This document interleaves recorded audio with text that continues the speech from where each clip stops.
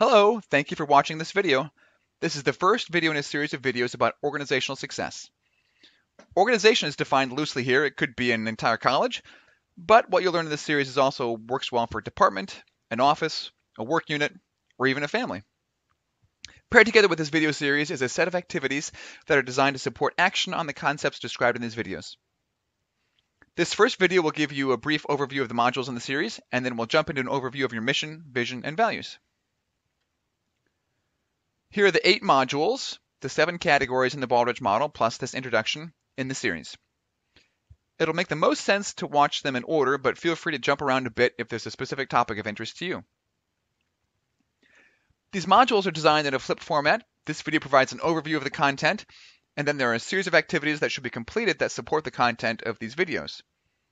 I'd be happy to facilitate these activities or discuss with you the content in these videos or present to a small group at any time. So please contact me at jeremy-penn@uiowa.edu if you have an interest in that. So thank you for coming along on this journey with me, and I hope you find it helpful. So let's get right to it. We will start by considering what you're about and how you're about it, your mission, vision, and values. This idea is the foundation of all the other modules in the series. Imagine for a moment if you wanted to make a movie. You get a meeting with MGM, say, to pitch your movie. And their first question is going to be, what's your movie about? You probably would not get very far if you said, well, I don't know what it's about, but I think we need $250 million to film it. The same thing is true about organizations. You cannot take steps to improve an organization until you have a firm understanding of what your organization seeks to achieve. Consider for a moment the decisions you make in your area. Who you hire, how you have them spend their time, how you allocate resources, what products and services you provide, and how you know if you're succeeding. It's very difficult to make these decisions if you do not have a clear understanding of your mission. Having a clear mission will help you answer all of these questions. At its core, a mission statement should summarize exactly what you're attempting to accomplish. Here's a few examples. The Alzheimer's Association has as its mission statement to eliminate Alzheimer's disease through the advancement of research, to provide enhanced care for all affected, and to reduce the risk of dementia through the promotion of brain health. Reading that mission statement, you have a clear sense of what they seek to accomplish. Apple's mission is to bring the best personal computing products and support to students, educators, designers, scientists, engineers, business persons, and consumers in over 140 countries around the world. Again, this clearly communicates why Apple exists and what they want to achieve. For Tesla, their mission is to accelerate the world's transition to sustainable energy. Their work with electric cars, for example, is a natural outflow of this mission. The best mission statements describe what you do and why you exist. They describe your cause, or the issue that you're working on, and your actions, what you do. It's also important to be concise, to be realistic, and to be inspirational.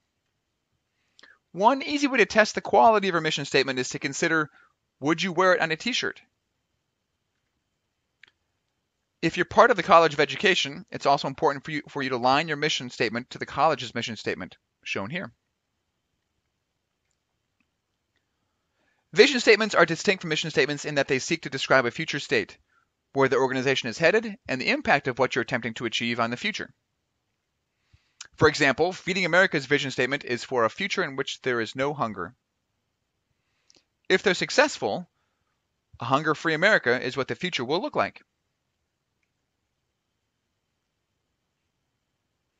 The best vision statements describe the impact of the work. What would change for the better if your work is successful? What would the world look like if the future were in the future if you were successful? Again, if you're in the College of Education, here's the college's vision statement so you can consider how your area will align with the college's vision. Organizational values describe the core ethics or principles that will be followed by the organization.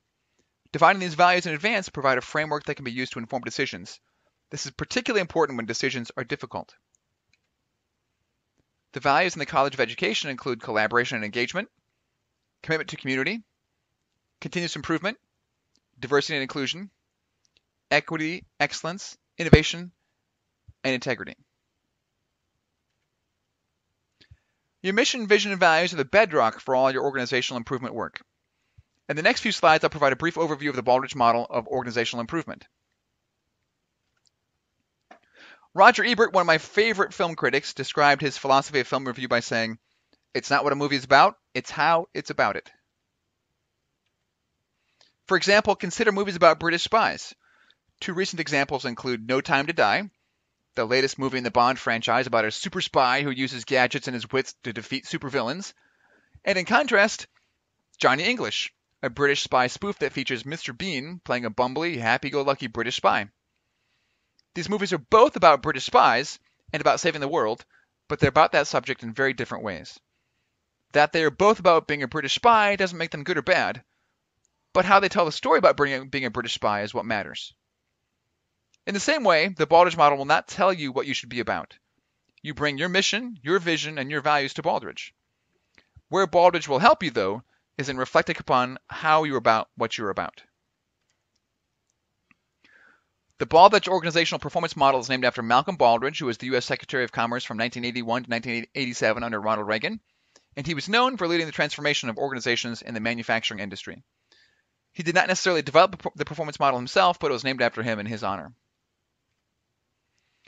The Baldrige model shown here is made up of 7 components: leadership, strategy, customers, measurement, analysis, and knowledge management, workforce, operations, and results. These 7 categories are all framed under the umbrella of the organization's profile, which includes the mission, vision, and values, and other topics like organizational context, competitors, and strategic challenges.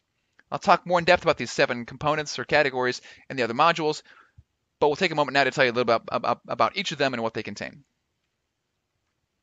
The leadership category is about how the organization is led and governed, who makes decisions, who determines priorities, and so on. It also asks you to consider how your organization makes societal contributions.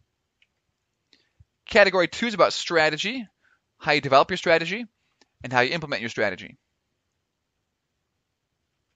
Category 3 is about students and other customers, how you listen to them, how you understand what they need, how you build and design programs and services to meet those needs, how you build relationships with them, and how you determine the satisfaction and engagement of students and other customers. Category 4 is about how you measure, analyze, and improve performance, how you manage information and data to inform organizational knowledge. Category 5 is about your workforce, the faculty and staff who complete the work, and includes how the workforce is recruited, hired, prepared, and supported to achieve high performance. Category 6 is about operations, how you design, manage, and improve programs and services, and how effective management is ensured. And finally, Category 7 is all about results. Results for student learning, for other customers, for the workforce, for leadership and governance, for financial viability, and strategy. To illustrate how the Baldrige model works together, I'm going to present a hypothetical example from the automotive industry. Having owned multiple cars over my lifetime, I've come to recognize there's great differences in reliability. I'm not going to name any names here, but you know who you are. So why are some cars more reliable than others? After thinking about this question for a while, I think the answer is fairly simple. Reliability is a choice that's made over other possible choices, such as choosing to make cars with the latest and greatest technology. So how this looks in the Baldrige model is like this. Leaders create and set a vision for building reliable cars. They then develop a strategy and implement a strategy for producing reliable cars. They listen to customers to understand what reliability means to customers and what trade-offs customers are willing to make to get reliable cars. They then carefully collect, monitor, and share data on their ability to create reliable cars and learn from their data to improve. They then select and train the workforce to build reliable cars and incentivize the workforce to build highly reliable cars through their efforts. Next, they develop and improve the manufacturing process to result in reliable cars. And finally, they track results to see if it's working. That's the Baldrige model, all put together. In future modules, we'll look at each of those 7 categories in more depth and consider how to use the concepts from these 7 categories to support improvement in your area. In this module, there's only one activity, which is the Mission, Vision, and Values activity worksheet. Thank you for watching, and I'll see you in the next video.